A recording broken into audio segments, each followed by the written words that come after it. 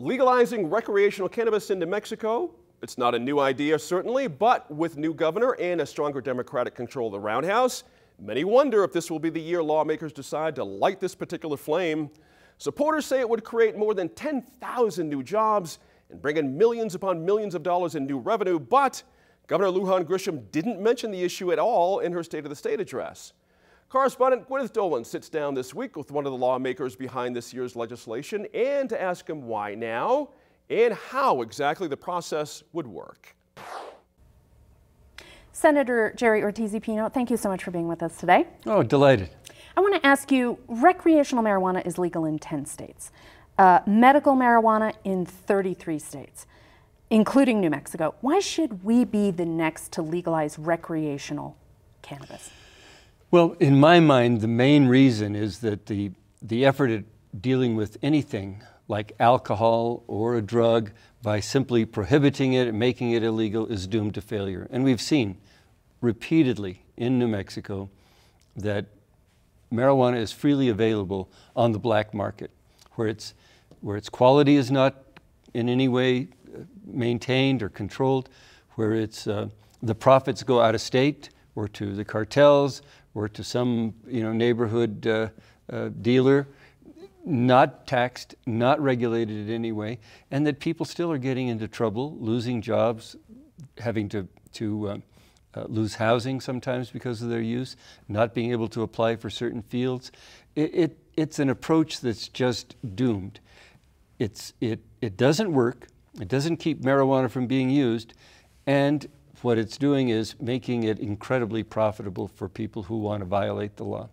And so this is a way of controlling that we've adopted for tobacco, for alcohol, for other substances that nobody is encouraging you to try, but that we think probably is better to do by regulation, taxation, rather than by an outright prohibition, which simply drives the price up. Legalizing marijuana would change so many things, a lot of which we haven't even thought of. Can you give me an idea? This is a really big bill, 140 pages in the latest iteration. So what's in this thing? What are some of the ways that this would change our lives? Well, first of all, we would say it's still illegal for children, for anybody under 21 to use it. We're not going to open the door for child use. We are saying that adults can make up their own mind about it, as they are doing already, and that if they do, they have to buy it from a producer who is licensed by the state, through a dispensary that's licensed by the state, with product delivered from the producer to the dispenser by a courier that's licensed by the state.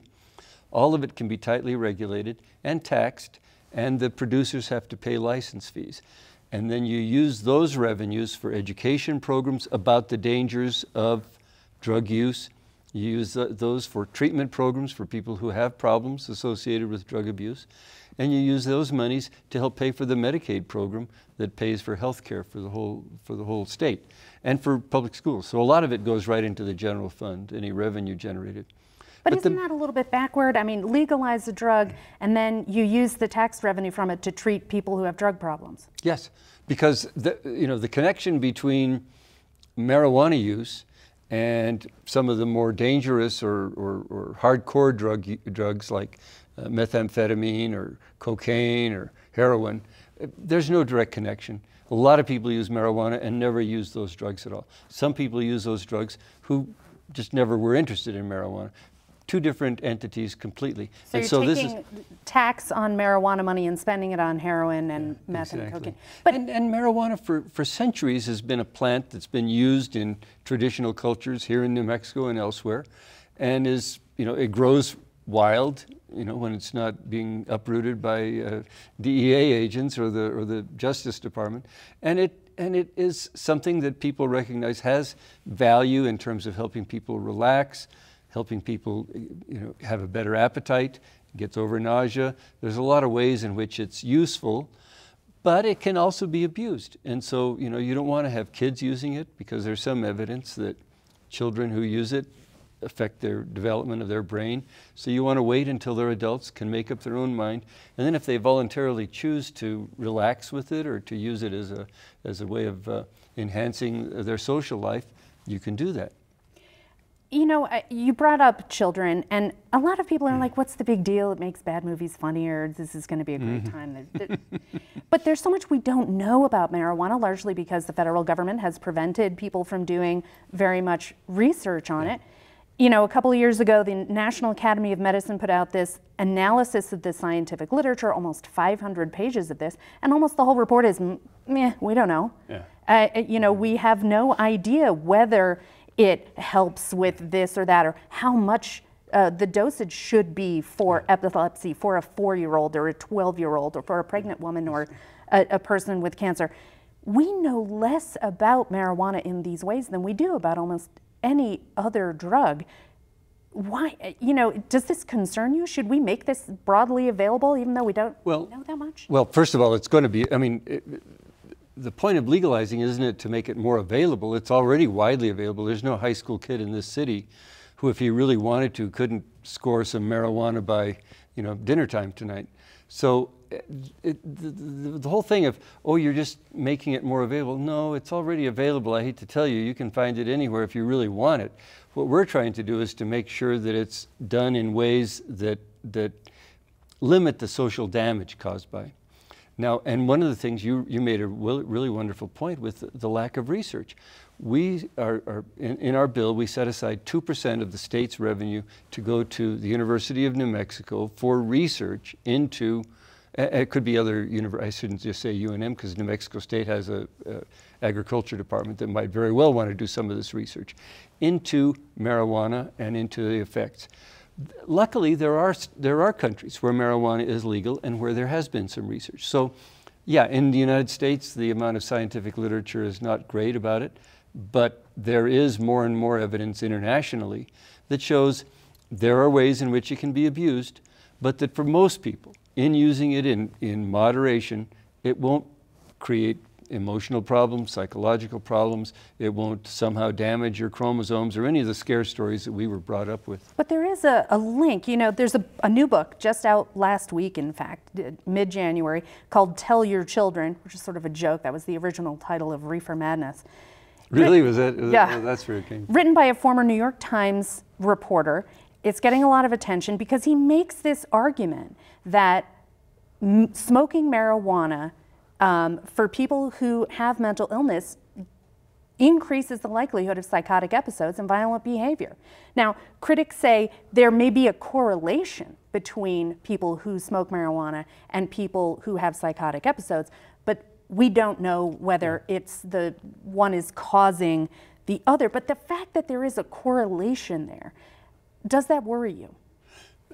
There's a correlation between lots of things that raise concerns of that sort.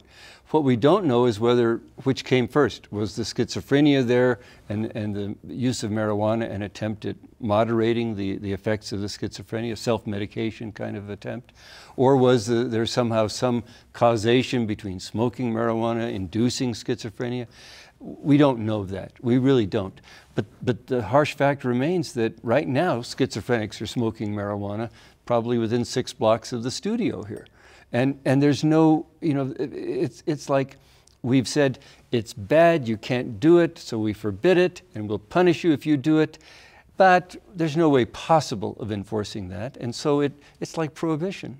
There was more rampant drunkenness during the Prohibition era. They say, I wasn't around, but they say that it was rampant in those days. And so that's kind of what we have here, I think. By treating it like it's got a mystique of its own, I think we're making it more attractive to young people, for sure. But beyond that, it's also, you know, futile. We're not going to get anywhere by doing it that way. Let's try a different approach. And if the science begins showing there really are links between mental illness and marijuana use, well then, now we'll know what we have to make sure that people who are going to use it aren't going to be susceptible to that. We have to find out ways to control and regulate it, not just prohibit it. So the bill calls for taxing it. How much money are you projecting that it could bring in? We don't know how many people use marijuana now. We don't know how many people will continue to use the marijuana they've been growing in their backyard for all these years and not having to pay any tax on it. But conservatively, we think we could raise, because the tax. I should just say something about the taxes. First of all, there'd be a 9% tax on the sale at the retail end, with the local municipality or county being able to tack on 3 more if they chose. So that would be 12% that would go for governmental purposes. And then there's each of the licenses would produce fees that would also go into the state government coffers. Licenses for production, for a dispensary, you know, somebody who's going to sell it at the retail end, for people who manufacture the edibles. Each of those would need a license. And so those licenses would also generate some revenue. But conservatively, we think we could raise probably $25 million a year of additional state revenue in the first year. And how much would it cost to set up this whole new regulatory system? Well, the way the bill envisions it, we turn it over to the same department that regulates alcohol now, the Department of Regulation and Licensing in the state. And there will certainly be costs associated because you have to staff up, you have to publish the regulations. A lot of the bill leaves the details to this new department. It's not a new department, but the state agency that would be responsible for handling this new product. And so there's going to be a certain cost, but all of those costs could be taken from the revenue generated by the fees.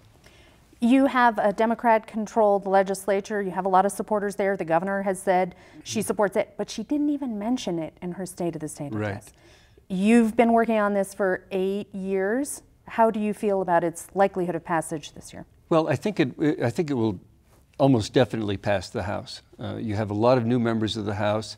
A lot of them have already indicated this is something they think should be done, that we should be, you know, making an effort to capitalize on the benefits of having legalized marijuana. Reduction in social costs, but also the real estate, the building and the tourism that would be attracted, particularly on the east side of the state. So there's a lot of advantages financially beyond just the tax revenue to the state. But the Senate is not changed.